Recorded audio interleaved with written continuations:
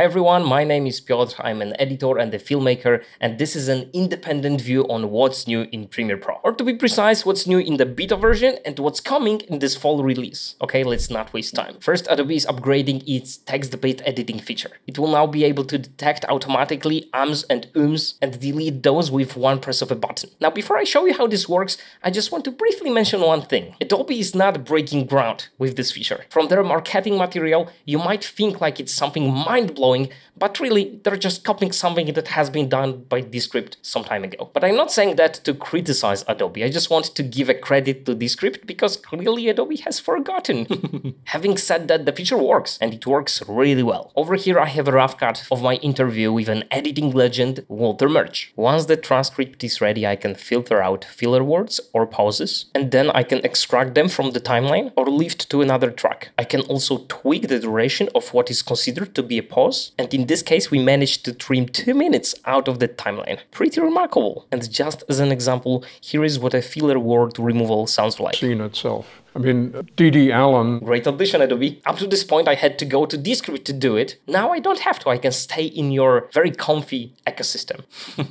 By the way, sorry if I'm sarcastic. I'm just like, I can't help myself sometimes. I still enjoy Premiere much than anything else. Just wanted to say that for clarity. The next addition is once again, not really an addition, but something that they have been doing on an external website, and now they are bringing it into Premiere. So what's the news? We can have AI enhanced audio feature within Premiere Pro. Basically, it's supposed to make any audio sound as if it was recorded in a professional studio. Just click Enhance. Hi, I'm Keelan Matthews, and I'm a track coach.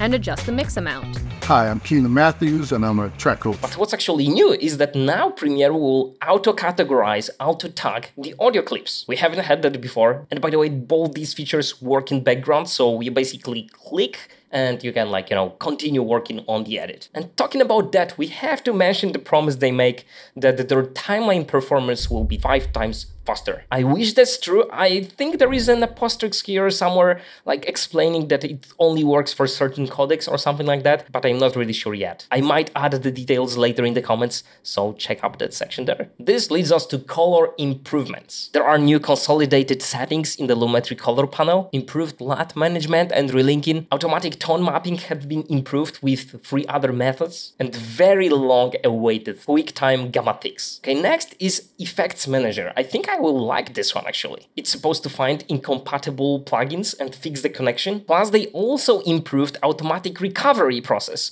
which was a little bit frustrating before, so now it's supposed to be more seamless. Okay, next we've got metadata and timecode burn-in effect. Looks like something we should have had for ages, but it's here, so let's celebrate. And yet another one are project templates. So now we don't have to keep like a template project, we can just set it up in Premiere. It's an improvement, really. I mean, I think it's a great idea. Seriously, I'm not sarcastic right now. By the way, on my Gumroad page, there will be a basic project that you can like take inspiration from. So basically you can import it, set the bin structure and sequence settings and so on based on this project and save it into the template in Premiere. Enjoy, it's completely for free. So again, that's new in the beta version of Premiere Pro. You can install it from Creative Cloud app, and it's coming to the official version fall this year, so very soon. Visit my Gumroad page to get your Essential Motion presets if you don't use them yet. Adobe should make those default. Until Adobe buys it, it's pay what you can, so you can get it for free or you can reward me for my efforts. Obviously, I appreciate if you do. But anyway, that's new in Premiere. Let's remember that this is just a tool. So keep going, keep working on your projects, and see you next time.